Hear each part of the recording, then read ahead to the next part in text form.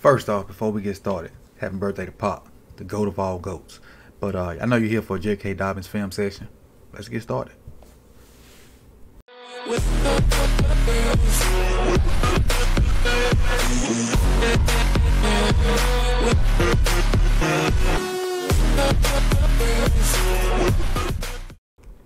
Before we get started, do me a favor, hit the like button. If by the time you get to the end of this video, you really like what you saw, hit the subscribe and hit the bell so you can be notified when these videos drop. Some of the lives are random. This one obviously is not live, but it's a random drop anyway, unpredicted. I just felt like doing it this morning. So let's get started. J.K. Dobbins, his senior year at Ohio State. I had him as the second best running back in that class behind Jacobs, but I think he's probably going to end up having the better career, I think. In 2019, he played 14 games, had 301 carries, 2,003 yards, 6.7 yards per carry. And that was tremendous output. And, you know, back when I was younger, guys with these numbers would have been picked number 1, number 2. Damn sure wouldn't have gotten to the second round. Moving along to his rookie campaign.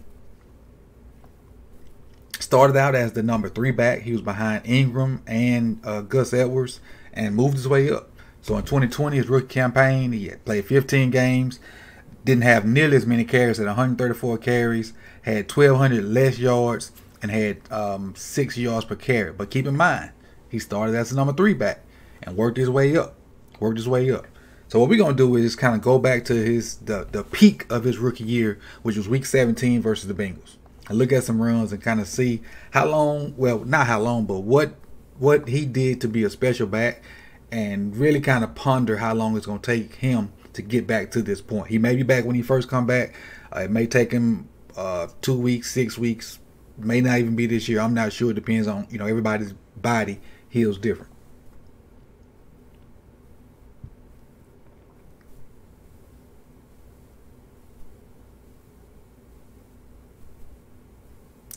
And a lot of running back stuff, you'll see it better from the back view. So we'll just talk once we get to this back view.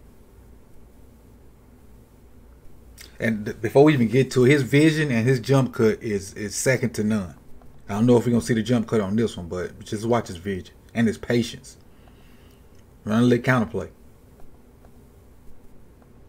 Look, he could just hit it, and he could fit right between there and be impatient and then run into blockers. But he's just going to slow down. We'll slow down. Let it work. Now you're at a point where I can see what's going on. I got an option to go this way or this way. Don't have much space because both of them blocked up. Well, not blocked up, but fitted up.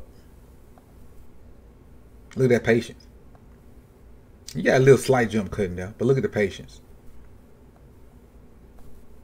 You see this little alley, which is not much of an alley because you got a big body sitting right here. It's not much of an alley. But to fit through it, put his head down, cover the ball up, just drive.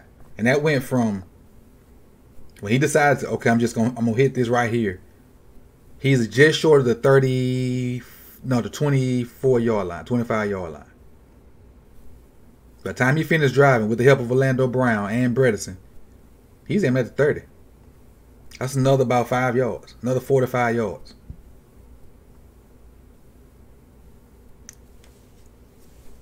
A little power read play. Now, we talked yesterday in the live about getting JK on the edge with, you know, with 2 blockers in the counter bash play. But this power read is the same thing for the running back.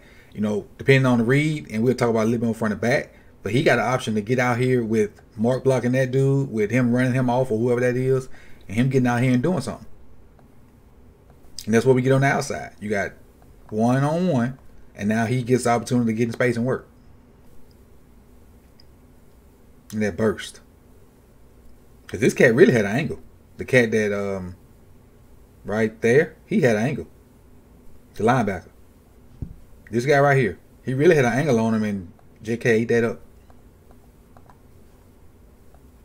That's the angle right there. If I just come flat, he should beat him. He even pushed the angle back. Still got smoked. Burst. That's what that's what's going to take a minute to come back. That initial, I see it and I'm gone. That's what's going to take the longest to come back. But again, this is power read.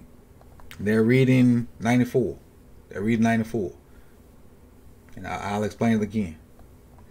This is the read guy. If he squeezes down, Lamar's just going to get the ball to JK, and he has, Andrews and the other receiver out there one-on-one.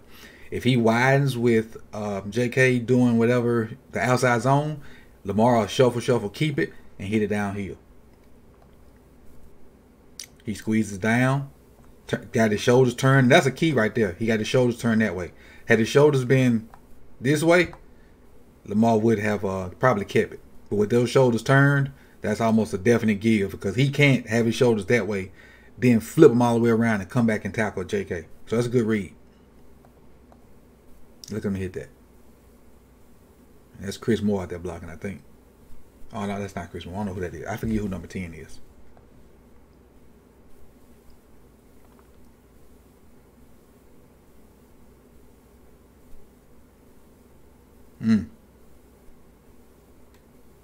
Now we get to see that jump cut. Setting stuff up by pressing it one direction, then jump back to you where you want to go.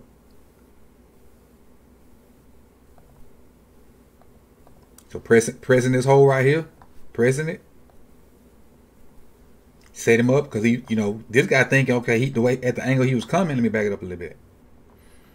At the angle he's coming, he gonna take him on, and I fit right there. The back gonna fit right into me. Well, he pressed it out this way, and when 56 took that, boom, jump cut right there. Boop. Now untouched. That's a good job of setting that block up. Good job. I think that's Fluker. Is that Fluker?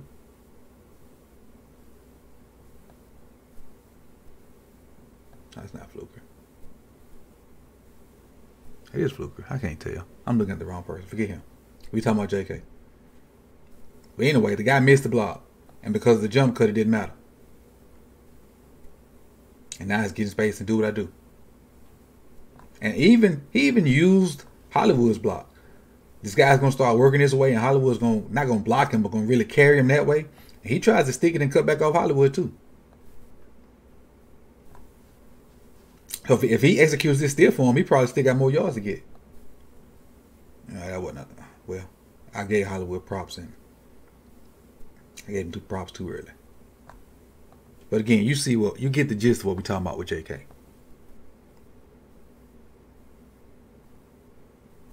Yeah, elite vision. Elite vision. If I'm not mistaken, this play was supposed to bend back behind Ricard. If I'm not mistaken. That's supposed to go downhill. Okay, it's going straight downhill. So now he got options. He got there, which looks like the proper option right now. But he going to jump cut that thing and bend it all the way over here. And look at that getting skinny. Realizing that the hole is not as big as he thought. He don't have much room as he thought. He gets skinny. Look at that. Get sideways. I'm going to try to fit through there. I don't know if y'all remember, like the older Madden players, the animation where he kind of turn sideways and scoot through there, then come out full speed. That's what he tried to do. Like a little side run. But again, this is just a 4-yard carry, but it looked like it could have been much of nothing. And he made something out of it. Because they really, look at all the people they got up here. They gap strong. You got a double right there that may be the only option, but they gap strong. He ain't dance, he just hit it. Wasn't a lot of dancing. Wasn't a lot of bam, go. One step and go. And get what I'm gonna get, and we're gonna live to fight another day.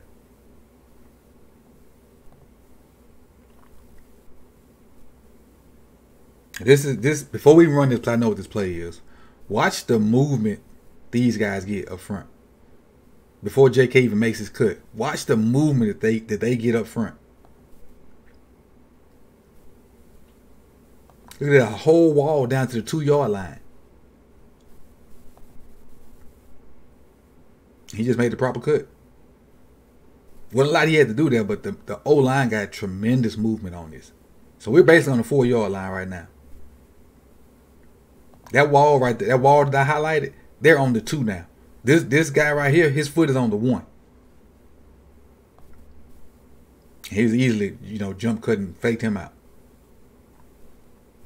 But this right here is what we want to see more of. And hopefully it'll come sooner rather than later. Hopefully it'll come sooner rather than later.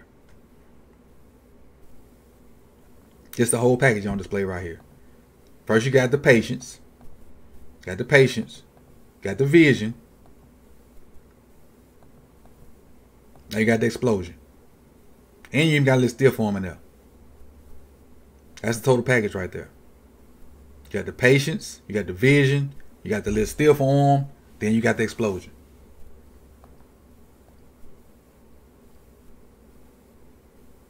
Patience to let the blocking develop.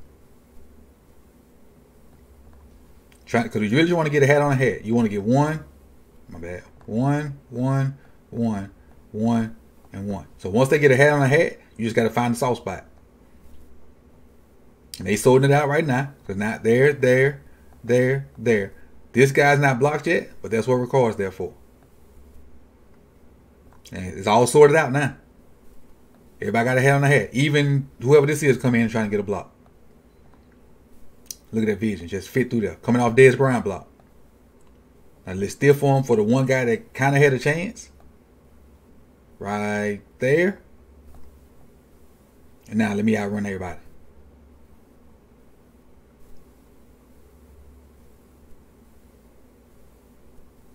That's putting it all together right here. But I do want to go back and see a little comedy on this play before we get out of here. Show you a little comedy on this play that I thought was funny. Lock in on this guy right here, Snoop Huntley. Watch Snoop.